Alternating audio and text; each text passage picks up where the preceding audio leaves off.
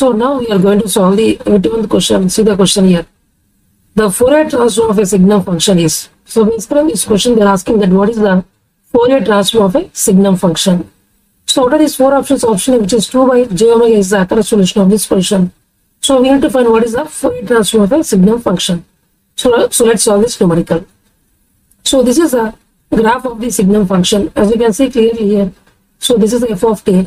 For t less than 0, its value is -1, and for t greater than 0, its value is +1. So this is a signum function. This is a pictorial way. So let me write in the algebraic fashion, which is, so signum function in the mathematical format, which is f of t is equal to +1 for t greater than 0, and its value is equal to -1 for t less than 0. So for this function, we need to find what is the Fourier transform. So this is nothing but, so this I can call this u of t, and this is called as the minus of u of minus t. So you have to add these two functions, then you are going to get the overall function f of t. F of t is equal to u of t plus minus into u of minus t, which is equal to u of t minus of u of minus t. So this is the overall pictorial, we can say this is the mathematical expression of this function f of t with respect to time. So this is u of t and this is minus of u of minus t. Just add these two things, you'll get this overall function f of t. So this is called as a signum function. So now let me find what is the Fourier transform of this unit step function u of t. So for the u of t, the Fourier transform is 1 by j omega plus pi into delta of omega. So 1 by j omega plus pi into delta of omega. So this is a very important formula, always you have to remember. So the Fourier transform of the unit step function u of t is 1 by j omega plus pi into delta of omega. So now I want to find what is the Fourier transform of the u of minus t. So wherever omega is there, just replace omega by minus omega. That's it. So u of minus t means just replace omega by minus omega.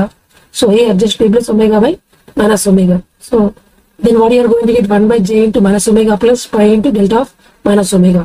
So if I simplify this one, what I am going to get? So this I am going to get minus 1 by j omega, but pi of this delta of minus omega is equal to delta of omega because it is a even function. It is a impulse function is basically an even function. So therefore delta of minus omega is always equal to delta of omega because it's a even function. So if I simplify this one, I am going to get minus 1 by j omega plus pi into delta of omega. So this is a Fourier transform of u of minus t. But I need the Fourier transform of f of t, which is u of t minus of u of minus t, means I need to subtract these two things. So f of t is equal to u of t minus u of minus t. And what is the overall Fourier transform? Just subtract this one and this one. So as I have already told you, here suppose if f1 of t has a Fourier transform, if it has a Fourier transform of f1 of omega, then for f2 of t, if the Fourier transform is f2 of omega, then what is the Fourier transform of the subtraction of these two signals, which is f1 of t plus or minus f2 of t? Then what is the overall Fourier transform, which is equal to same thing, just addition and subtraction, which is f1 of omega plus or minus f2 of omega. If you do the addition means just do the addition here. Suppose if you are subtracting in the time domain means just subtract in the Fourier domain, in the Fourier in the frequency domain also. So here we are subtracting in the time domain. So subtract even in the Fourier domain also. So 1 by j omega plus pi into delta of omega minus 1 by j omega plus pi delta of omega. So this and this value get cancels. So this value and this value will get added. So 1 by j omega plus 1 by j omega is equal to 2 by j omega. Just subtract this one and this one. So this common part is going to get cancelled and these two parts are going to get added. So 2 by j omega is we can say the Fourier transform of the signum function. So always remember, whenever if the f1 of t has a Fourier transform f1 of omega, and if f2 of t has a Fourier transform f2 of omega, then summation or the subtraction of in the time domain, same thing we have to do in the, this is called as linearity property. So this is called as the linearity property. So f1 of t plus or minus f2 of t, the Fourier transform is equal to f1 of omega plus or minus f2 of omega in the, so this is called as a linearity property. So finally I can say the Fourier transform of the signum function is equal to 2 by j omega. So let me give you one more important property. This is called as a scaling property. So the scaling property is if f of t has a Fourier transform f of omega, then f of at will be the Fourier transform is 1 by mod a f of omega by a. That is the reason, suppose if I substitute here a by minus 1, if a is equal to minus 1, what you are going to get? F of minus t as a Fourier transform 1 by minus 1 is 1 by minus 1 mod is nothing but 1 into f of omega by minus 1 is equal to minus omega. So therefore, same thing I've already told you. If f of t has a Fourier transform f of omega, then f of minus t has a Fourier transform f of minus omega, because this is a scaling property. F of a has a Fourier transform which is 1 by mod a into f of omega by a. So I have replaced a is equal to minus 1 and I got like this, which is 1 by minus 1. Mod is nothing but 1. Minus 1 mod is equal to 1. So f of omega by minus 1 is equal to minus omega. So f of minus t has a Fourier transform f of minus omega. Same thing I have already told you here also. Based on this property only I solve this question. So u of minus t means wherever omega is there, just replace omega by minus omega. So therefore, this is the property that you always have to remember. So this is called as the scaling property in the Fourier domain. In the Fourier, you can say the Fourier domain. So therefore, the Fourier transform of the signum function is equal to 2 by j omega is the correct solution of this question. So now we are going to solve the second question. See the question here. A three-phase squirrel cage induction motor has a full load slip of 0.04. The motor starting current at the rated voltage is 5 times of its full load current. The percentage tapping on the auto transformer started to have the full load torque at the time of starting is. So basically in this question what they mentioned is there is a three-phase squirrel cage induction motor and its full load slip is 0.04. So I am going to use the auto transformer in order to start this three-phase squirrel cage induction motor. Then, with the help of this auto transformer tapping, at what percentage of the tapping of the auto transformer so that I can make the starting torque itself is equal to full load torque. So listen carefully, how much amount of tapping of the auto transformer is required in order to make the starting torque itself is equal to full load torque. And in the question also they have mentioned that the starting current is 5 times of its full load current. So based on these conditions, we have to find what is the percentage of the tapping of the auto transformer started in order to have the starting torque itself is equal to full load torque. So these four options, option A, which is 100, is the correct solution of this question. So let's solve this numerically. So in the question what they are given, the given data is the full load slip already they are given, which is 0.04. And in the question also they have mentioned the starting current is equal to 5 times the full load current. Then we have to find what is the percentage of the tapping we need to figure out. And also they have mentioned the at the starting itself we are going to get the full load torque, means the starting torque itself is equal to full load torque. So at these conditions we have to find what is the percentage of the tapping we need to figure out. So this is one of the formula you have to remember in case of auto transformer. Whenever you are going to use the auto transformer in order to start the three-phase squirrel cage induction motor, the formula is the ratio of the starting torque by the full load torque is equal to x square times the starting current by full load current whole square into the full load slip. So this formula you have to always keep in your mind. So this is the formula in case of the auto transformer. See, we can use the direct online starting, auto transformer starting, and the star delta starting. These are the three different ways by which we can start the three-phase squirrel cage induction motor. I will give you each and every formula also for the remaining two methods also. So this is formula for the only for the auto transformer starting of three-phase squirrel cage induction motor, which is the starting torque by full load torque is equal to x square times the starting current by full load current whole square into slip at full load. In the question already they have already mentioned that the starting torque is equal to full load torque. So this ratio is equal to 1 because both are same. So this ratio is equal to 1. 1 is equal to x square into. But what is the starting current? Starting current is equal to 5 times of full load current. So here also full load current and full load current are going to be cancels. Whole square into what is the slip at full load? Already they are given just 0.04. So simplifying, we have only one equation with only one unknown. So 1 is equal to x square into, this is 5 square into 0.04. So x square is equal to 1 by 5 square into 0.04. So there is no spare here. Yes, is there. So there is no spare. So if you simplify this one, finally you are going to get the answer which is equal to 1. X is equal to 1. But in the question they are asking the percentage. Percentage means you have to multiply by 100. So percentage of x is equal to 1 into 100, which is equal to 100. So in the question they are asking the percentage of tapping means you have to multiply by 100 for the value, whichever the value you got. So we got 1. So 1 into 100 is equal to 100. So 100 is the correct solution of this question.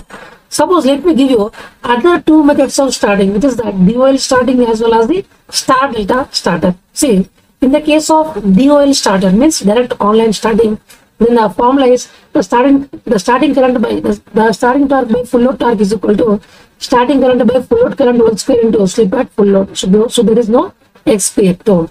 Whereas in the case of star delta starter, the formula is the starting torque by full load torque is equal to 1 by 3 times of the starting current by full load current whole square into slip at full load. So these three important formulas always you have to keep in your mind. So always remember, in case of auto transformer, the formula is the starting torque by full load torque is equal to x times of starting current by full load current whole square into slip at full load. Whereas in the case of DOL starter, the starting torque by full load torque is equal to starting current by full load current whole square into slip at full load. Whereas in the case of star delta starter, the starting torque by full load torque is equal to 1 by 3 times of starting current by full load current whole square into slip at full load. So these three formulas always you have to keep in your mind. So whichever the question they have mentioned, which type of application, that formula we have to use in order to solve the numericals. See, in the case of star delta starter, we are going to connect the stator of the three-phase filter induction motor in the star connection for the starting purpose, but later we are going to convert into delta. Whereas in the dual starter, always the stator is always connected in the delta fashion for all the time. So these things always you have to keep in your mind. So the final solution of this question is 100. So I recommend you to remember these three formulas. So whenever it is required, you can use them and you can solve it as per the question. So this is the correct solution of this question. So now we are going to solve the 83rd question. See the question here. A 100 kVA 2000/200 volt single phase 2-winding transformer is to be used as an auto transformer for stepping up the voltage from 2000 volt to 2200 volt.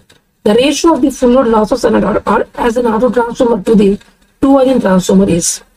So basically in this question what they have mentioned is there is a 100 kVA at 2000 volt/200 volt single phase 2-winding transformer.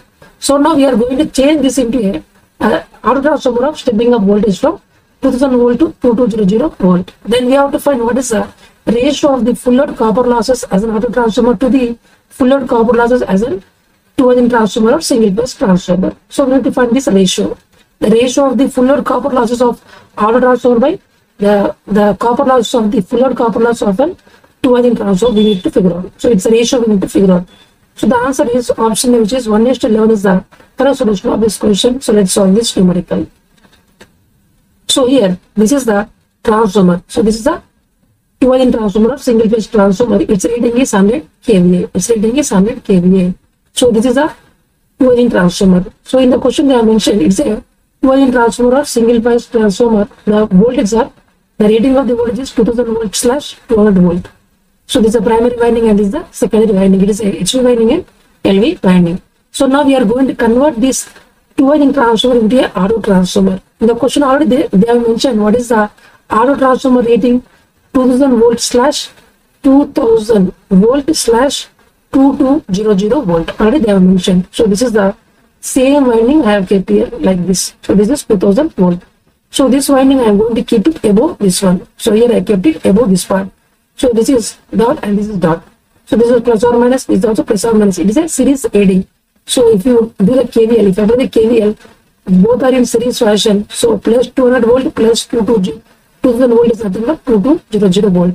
So this is the input voltage and this is the output voltage. You can see it is basically stepping up the voltage from 2000 volt to 2200 volt. So this auto transformer is basically stepping up the voltage. It is a series AD. So now what is that? This is called as a, so this is a 2200 volt and this is a 2000 volt. So this is the low voltage and this is a high voltage. So this is called as the low voltage and this is called as the high voltage. Same thing every time. So what is in the case of auto transformer, the high voltage is 2200 volt. In the case of auto transformer, what is the low voltage, which is 2000 volt. So now I want to find what is the turns ratio of this auto transformer. The turns ratio of this auto transformer is equal to, it's a ratio of the high voltage by the low voltage. So always remember this formula. The turns ratio of the auto transformer is equal to, it is a ratio of the high voltage of the auto transformer by low voltage of the auto transformer. And the high voltage is here 2200 volt and the low voltage is 2000 volt. So do the ratio. If you do this ratio, we are going to get 11/10. So 2 11s are 2 10s are. So you are going to get 11/10. So 0 cancels. So 2 11s are 2 10s are. You are going to get 11/10. But in this question, we have to find what is the full load copper loss as an auto transformer by full load copper loss as a single phase transformer or 2-winding transformer. This ratio we need to figure out. So in this question, we need to find what is the ratio of the full load copper loss of an auto transformer by full load copper loss of a single phase transformer, we need to find this ratio.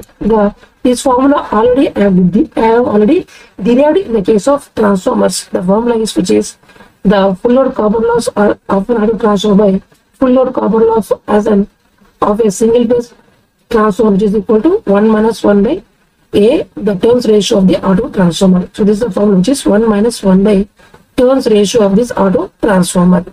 So this is called as the full load copper loss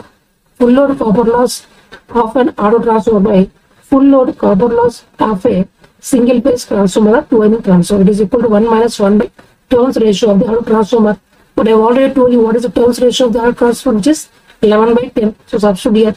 So 1 minus 1 by 11 by 10. So if we further simplify, what you are going to get? So this 10 will go upward. So therefore 10 by 11. So take LCM as 11. You are going to get 11 minus 10 by 11. So 11 minus 10 is 1. So 1 by 11. So this is the solution you are going to get. So therefore, the full load copper loss of an auto transformer by full load copper loss of a single phase transformer is equal to 1 by 11. So 1:11 is the correct solution of this question. So always remember, which is the full load copper loss of an auto transformer by the full load copper loss of a single phase transformer is equal to 1 minus 1 by turns ratio of the auto transformer. Turns ratio of the auto transformer is equal to high voltage by the low voltage. High voltage is the high voltage of the auto transformer by VL is called as the low voltage of the auto transformer. So this formula always you have to remember. Already I have derived this formula in the case of transformers. You can check this formula in the electrical machines playlist. I have already uploaded in the YouTube channel. So you can see from there. So this is the correct solution of this question, which is 1 by 11. Is the correct solution of this question. So now we are going to solve the 84th question. See the question here.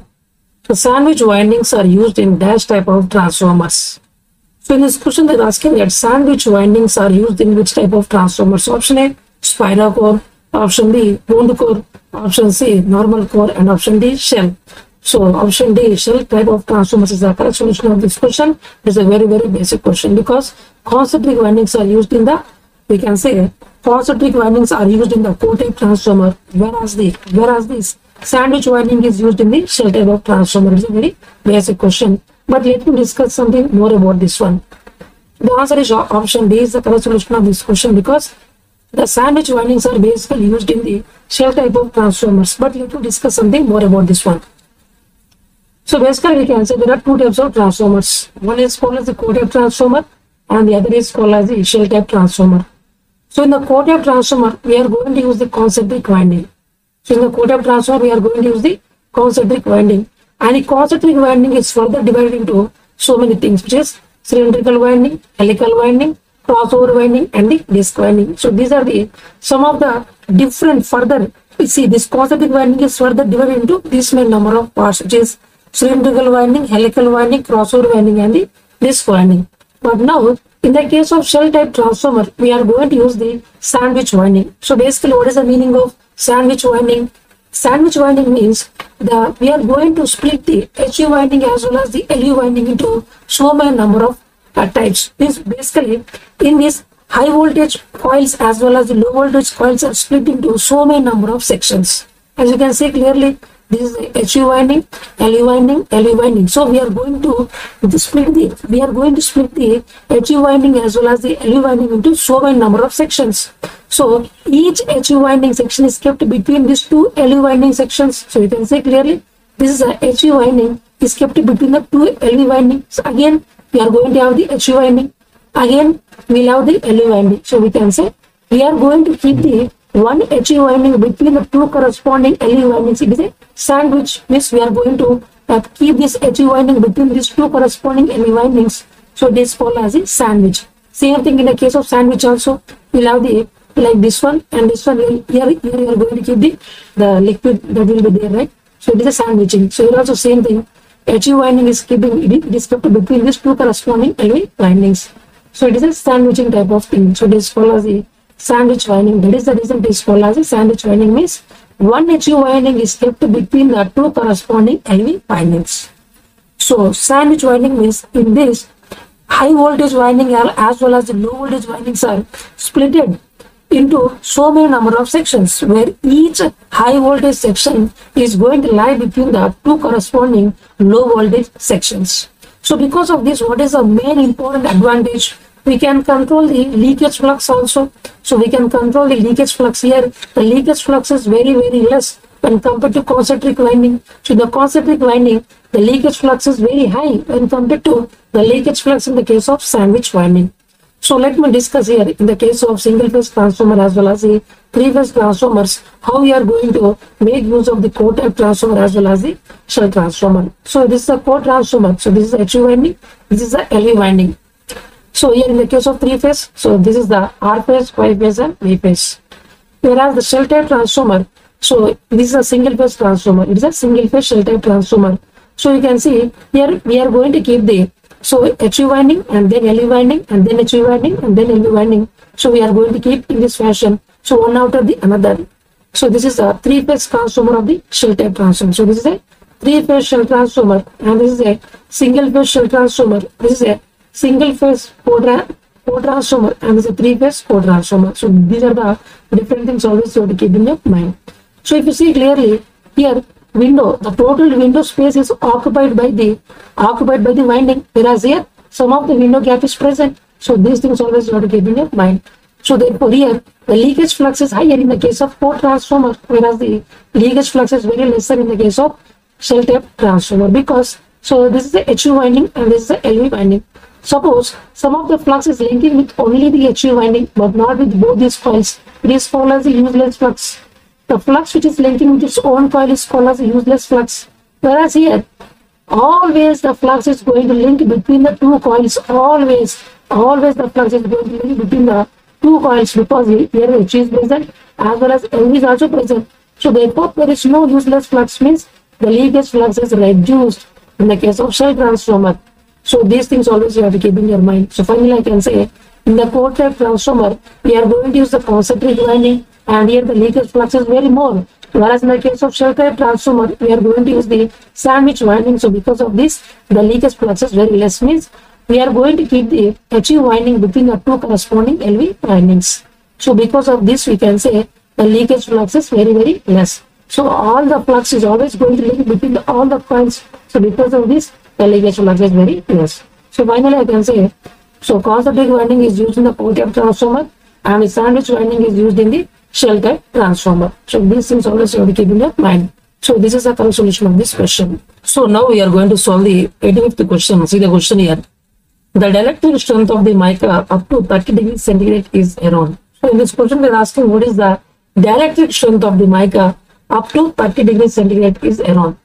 So what is four options? Option A, which is 700 to 2000 kilovolt per centimeter. So option A is the correct solution of this question. So let's solve this numerical. So basically, before I tell you what is the dielectric strength of the mica, let me tell you a small concept regarding the dielectric strength. What is the actual meaning of dielectric strength? Dielectric strength means, suppose you take any insulator. If you take any insulator, it is going to behave like an insulator up to a certain limit. Suppose if you apply an electric field which is lesser than the dielectric strength of this material, this mass electric field is called as the dielectric strength of that material. If suppose the outside electric field that you are going to apply, if you are going to apply an electric field which is lesser than the dielectric strength of this material, then this material is always going to behave like a dielectric material, means it is always an insulator. So dielectric material is also called as the insulator.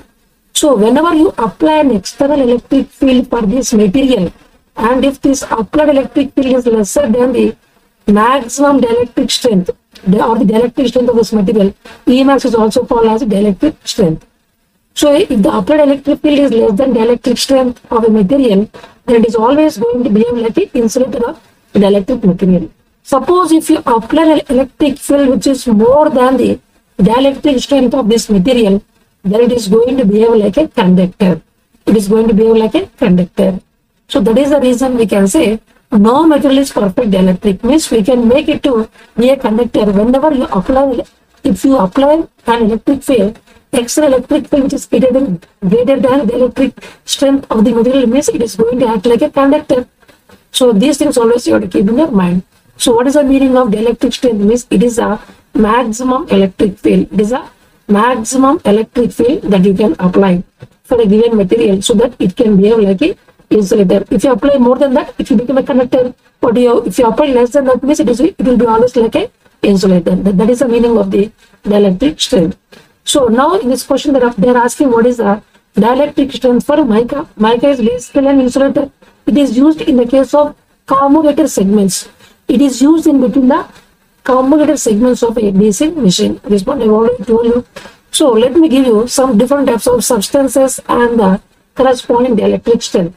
So for helium, the dielectric strength is 1.5 kilovolt per centimeter, because volt per distance is nothing but electric field. The unit of electric field is volt per distance, means either meter, centimeter, like this.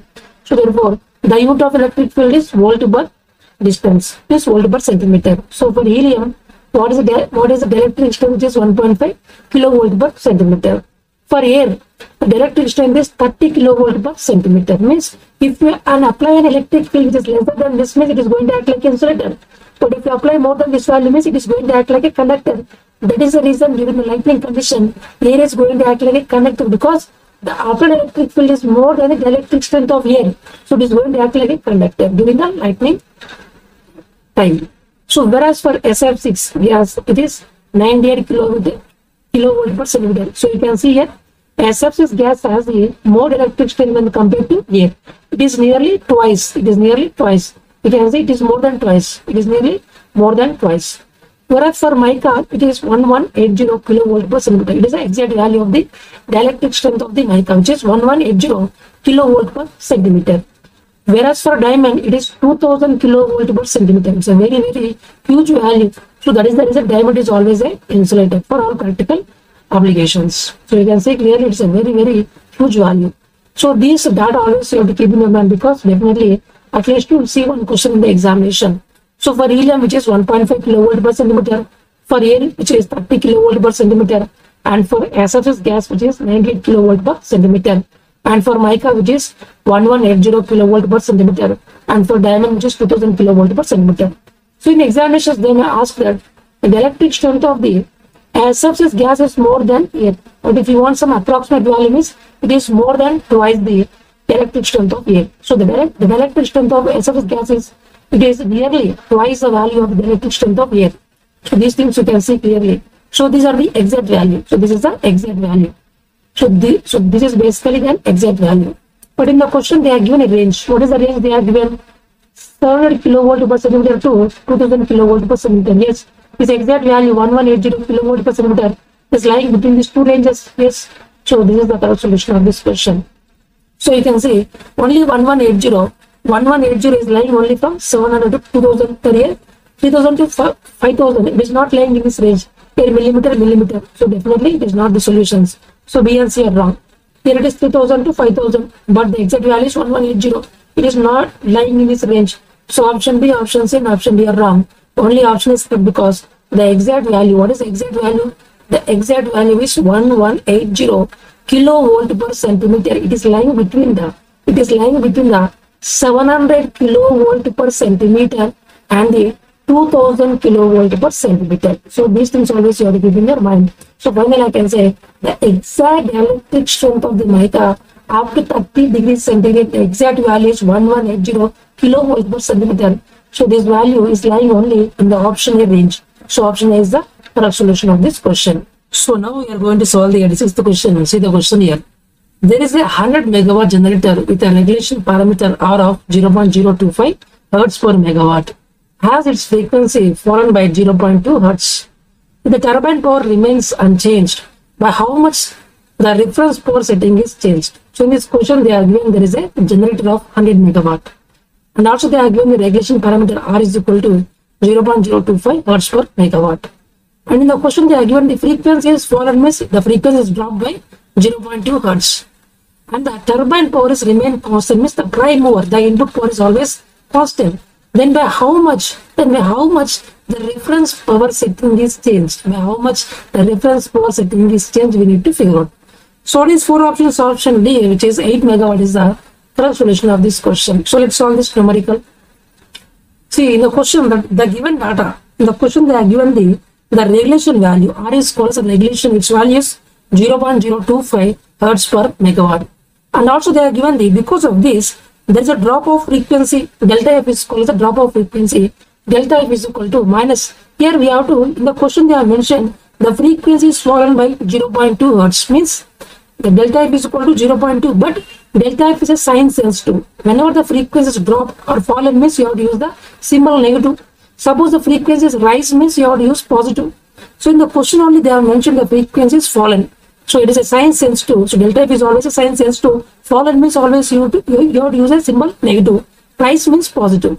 So here delta f is nothing but negative because there is a drop in frequency or the frequency is fall. So minus 0.2 hertz. Then what is the delta PG? Delta PG is called as the amount of change in generation which is contributed by the load. So delta PG is called as the amount of reference power setting is changed or the change in generation which is contributed by the load we need to figure out. So this value we need to figure out. So the relation between these three parameters is which is delta PG is equal to minus delta F by R. It's a very wonderful formula. So delta PG is equal to minus the delta F by R. So you know the value of delta F, you know the value of R. So just substitute and get the value of delta PG. So you know each and everything, just substitute these values and substitute and simplify, you will get the result of delta PG. So delta F is equal to minus 0.2 hertz. So delta F is equal to minus 0.2 hertz. And this R is equal to 0.025 hertz per megawatt. So you can see minus to minus is equal to positive and the hertz gets cancels. So megawatt goes to the upward. You are going to get finally 8 megahertz. So if you simplify this, you are going to get 0.2 by 0.025 megawatt. Hertz cancels and megawatt goes to the upper part. You will get megawatt here. So if you simplify this value, you are going to get 8 here. So 8 megawatt is the correct solution of this question. So delta PG is equal to minus delta F by R. Where R is called as the regulation and its unit is hertz per megawatt. And delta F is called as the amount of frequency change. It is positive whenever there is a rise in frequency. If it is negative means the frequency drop or fallen. As in the question the frequency is fallen means you have to use a symbol minus because it is a sign sensitive. Delta F is always a sign sensitive.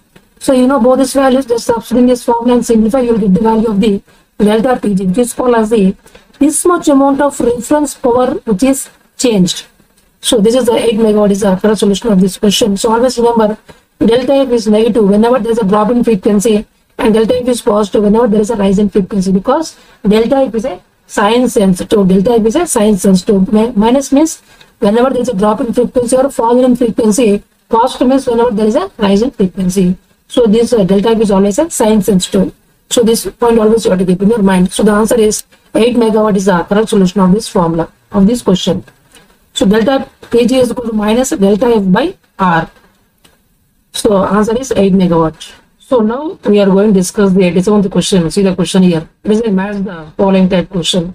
In the group 1 they are given the type of the cable and in the group 2 they are given the rating of the working voltage, means the rating of these cables. For what range of the ratings of voltages these cables are used. So they are given the belted cable, screened cable and pressure cables. So they are given some ratings. So belted cables is always used up to either 11 kV or up to 22 kV also. With some modifications we can use up to even 22 kV also. So belted cables can be used up to 11 kV or 22 kV by using some modifications. Whereas for the screened cables are basically used up to from 22 kV to 66 kV. Whereas the pressure cables are used beyond the 66 kV. So let me discuss something more regarding these cables. So now we will discuss about the types of cables based on the classification of the cables based on the type of the construction. So generally these are the 3 types of cables which are classified on the based on the construction. Which is the first one is the belted cables, second one is the screened cables, and the third one is the pressure cables.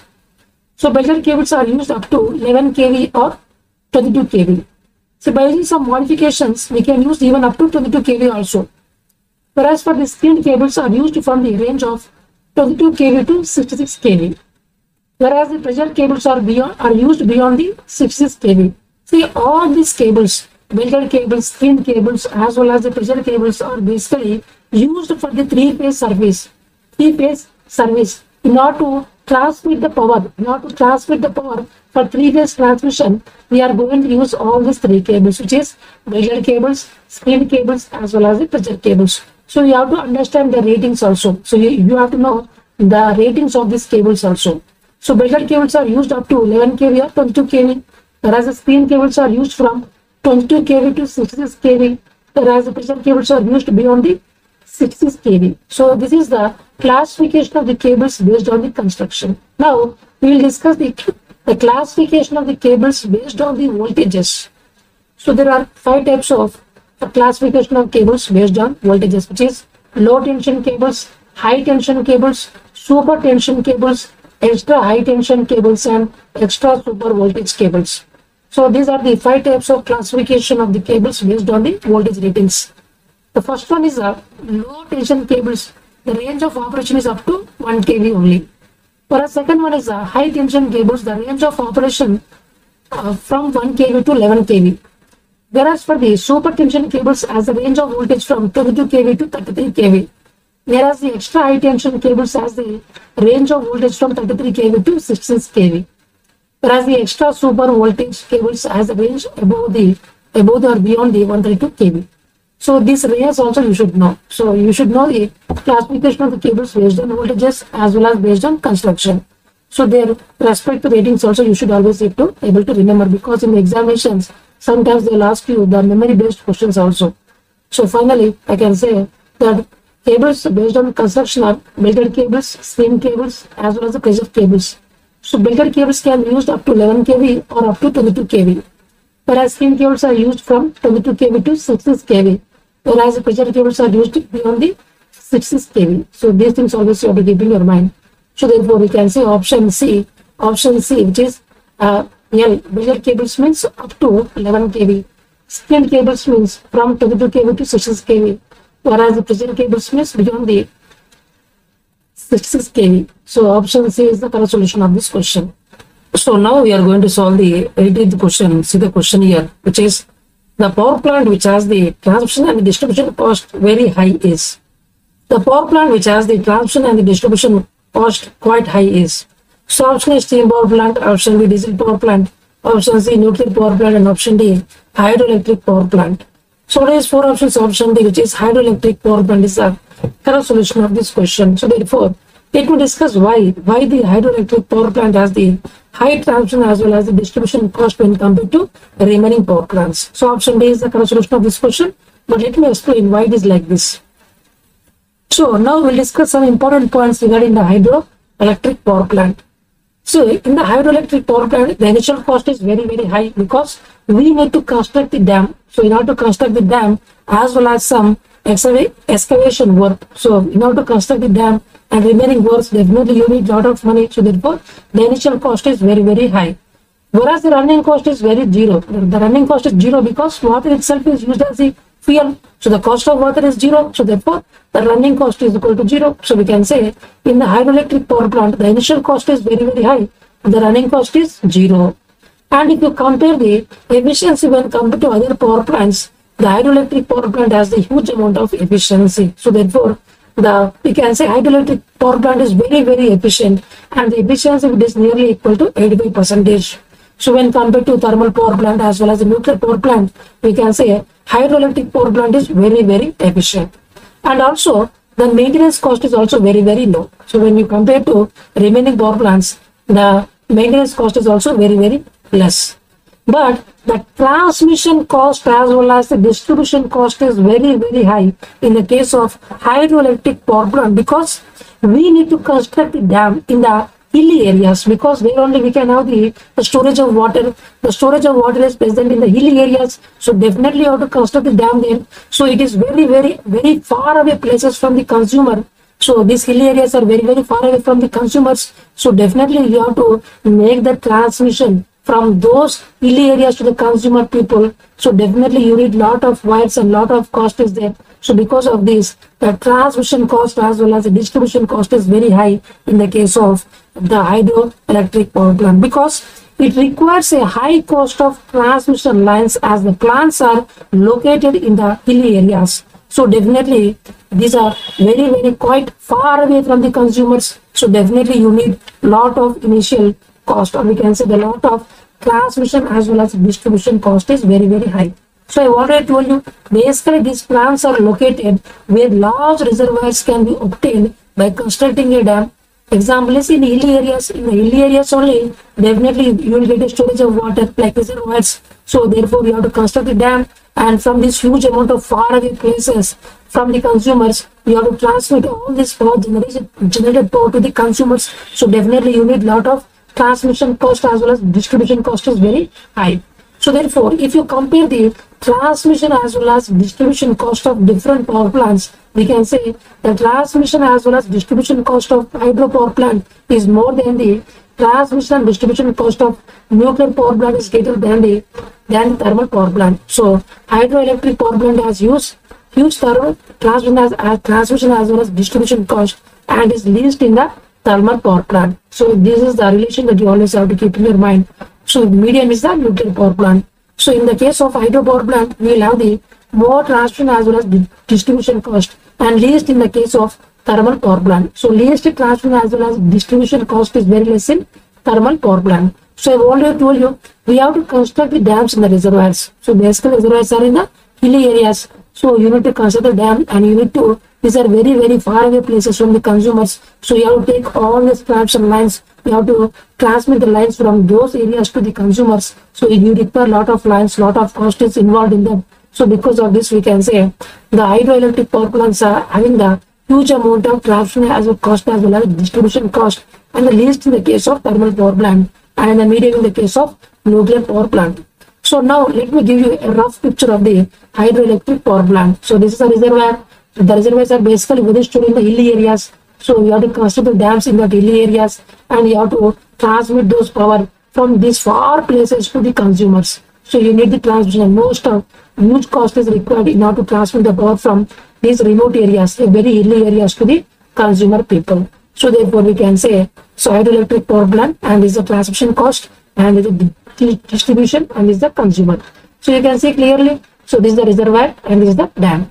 So therefore we can say a huge amount of cost, the transmission cost as well as distribution cost is involved in the case of hydroelectric power plant, because here the reservoirs are present only in the case of hilly areas. So there we have to construct a dam, and then we have to transmit the lines from those far away places to the consumer. So definitely the amount of transmission as well as the distribution cost is very high in the case of hydroelectric power plant. So this is the correct solution of this question. So now we are going to solve the 8th question. See the question here. The capacity of a static wire compensator to be installed at a bus with plus or minus 5% voltage fluctuations is dash if the short circuit capacity is 7000 MVA. So in this question they are asking that basically we have to find what is the capacity of the static wire compensator. Means it is going to give you the reactive power. It is going to give you the reactive power. That is the basic amount of the static wire compensator. So how much amount of capacity of the static wire compensator we need to install at a bus? So at a bus, what is the percentage of the voltage fluctuation? It is 5%. 5% of the voltage fluctuation is present at the particular bus. And if the short circuit capacity is 7000 MVA, then we have to find what is the capacity of the static wire compensator. So these four options, option D, which is plus or minus 350 MVAR. Option D is the correct solution of this question. So let's solve this numerical. So listen, the question here, the answer is, in the question already they have mentioned what is the short circuit MVA. They have given 7000 MVA. Already this value they have given in the question. So now they have given the voltage, the percentage of the voltage fluctuations at the bus is 5%, means what is the per unit value? 5 by 100 is equal to 0.05 per unit. So voltage per unit value is equal to 0.05. So I am going to assume the per unit current is equal to 1. I am going to assume the per unit current is equal to 1. Then what is V per unit is equal to I per unit into X per unit. So V per unit is 0.05. I current is equal to 1. Then what is the X per unit? So definitely to solve this one, we are going to get 1 into X per unit is equal to X per unit. So therefore X per unit is equal to 0.05. So this is the value of the per unit impedance or the per unit reactance is equal to 0.05. So now what is the MVA base we need to figure out? Or we can say the capacity of the static wire. The capacity of static wire is nothing but it is a MVA base value. So this value we need to figure out. So what is the formula? The short circuit MVA is equal to MVA base by X per unit. X per unit is also called as J per unit. We can go for anything. So short circuit MVA is the ratio of the MVA base by X per unit. Then what is MVA base? MVA base is equal to short circuit MVA into X per unit. So MVA base is equal to short circuit MVA into X per unit. So short circuit MVA value, you know, it is 7000 MVA. This 7000 MVA. So this is 7000 MVA. And this value, what is the exponent value? It is 0.05. It is unitless. It is unitless. So it is 0.05. Just multiply these two values, then you are going to get 350 MVA. But I have already told you, static VAR compressor is going to give you the reactive power. Reactive power means always you have the reactive power is always notice R. So you have to use MVA R because it's a reactive power. It is going to deliver the reactive power by the static compressor, static VAR compressor. So you have to use a symbol here R. So therefore, because the capacity of the static VAR capacitor is 350 MVAR. So this formula is very much important. Short circuit MVA is the ratio of the MVA base by exponent. So MVA base is equal to the product of the short circuit MVA into exponent. So this value which is 7000 MVA and this value which is 0.05 per unit is unitless. So with the product of these two things we are going to get 350 MVAR. So in the question they are given the V per unit. So I have assumed the I current value is equal to 1. So based on this I got the X per unit. So substitute here and simplify, we will get the result. So this much amount of capacity of the static VAR capacitor we need to install at that particular bus. So let me give you some detailed analysis regarding the static VAR capacitor. So what are the things which are going to happen because of this static VAR capacitor? So basically the static VAR capacitor is always used to increase the active power flow in a line. So because of this static VAR capacitor, the amount of active power flow in a transmission capacity of a line is increased. The amount of active power flow in a transmission line is increased, and also it is also going to improve the transient stability of the system. It is also going to improve the transient stability of the system, and also it also improves the load power factor, and it is going to reduce the line losses. So these are the things are going to happen because of this static VAR capacitor. So whenever you keep a static VAR capacitor in a power system line, definitely the amount of active power flow in a line, in a transmission line increases, as well as the transient stability of a line is also increases, as well as the load power factor also increases, and then the line loss also decreases. So these are the advantages by keeping the static VAR capacitor in a transmission line. So these things always you have to keep in your mind. So finally the answer is plus or minus 350 MVAR is the correct solution of this question. So this is the last question of this lecture. See the question here. Pick up the correct statement. So they are given the 4 statements and they are asking which is the correct statement. So let's see the option A.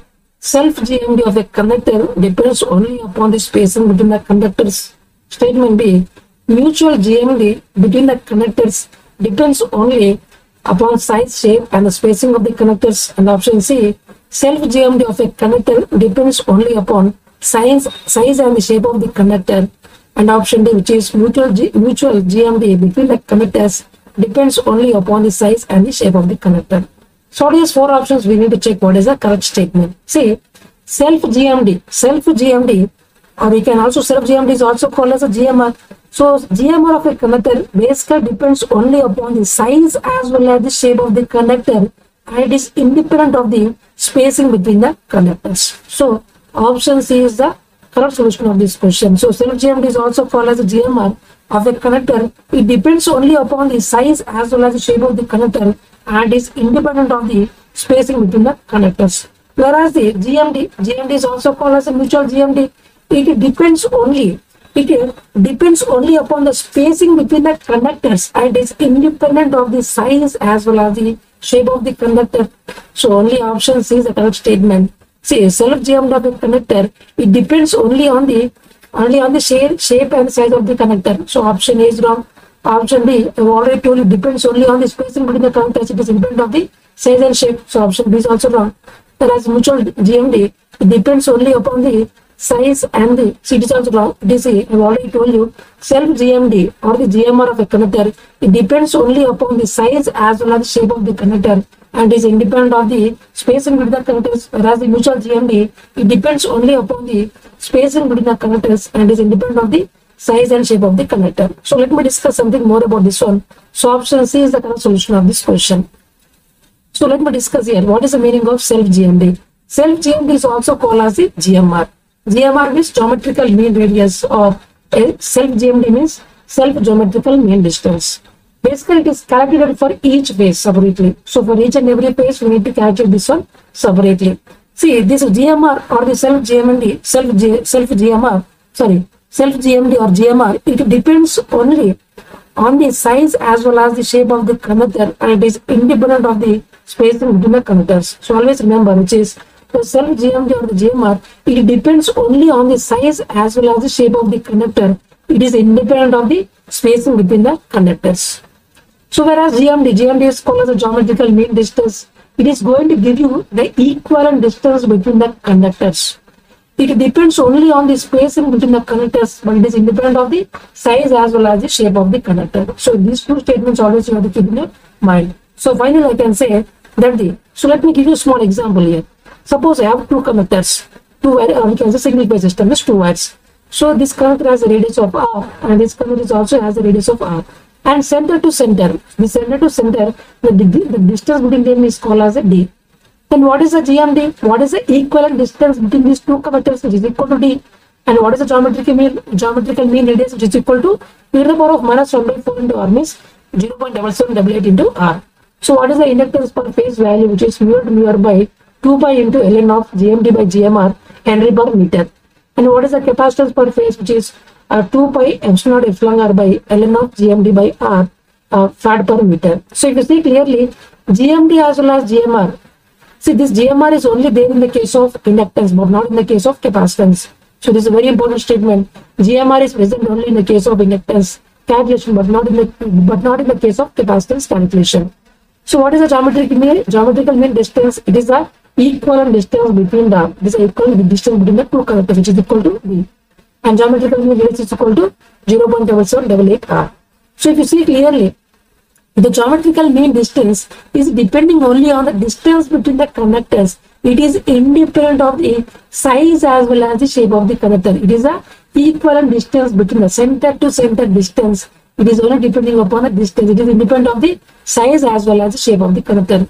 Whereas the geometrical mean radius, it is calculated for each and every phase. Each and every phase separately we need to calculate, and its values depending only on the size as well as the shape of the conductor. It is independent of the spacing between the conductors. So this point I am trying to tell you. So finally I can say this GMR is also called as the self GMD. It depends only on the size as well as the shape of the conductor. It is independent of the spacing between the conductors. Whereas geometrical mean distance or mutual GMD, it depends only on the spacing between the conductors, and it is independent of the size as well as the shape of the conductor. You can see clearly, it is depending only on the distance d, it is depending only on the radius of the conductor. So finally I can say self GMD or the GMR, basically it is calculated for each and every phase separately, and also this GMR of a conductor, it depends only on the size as well as the shape of the conductor, and is independent of the spacing between the conductors.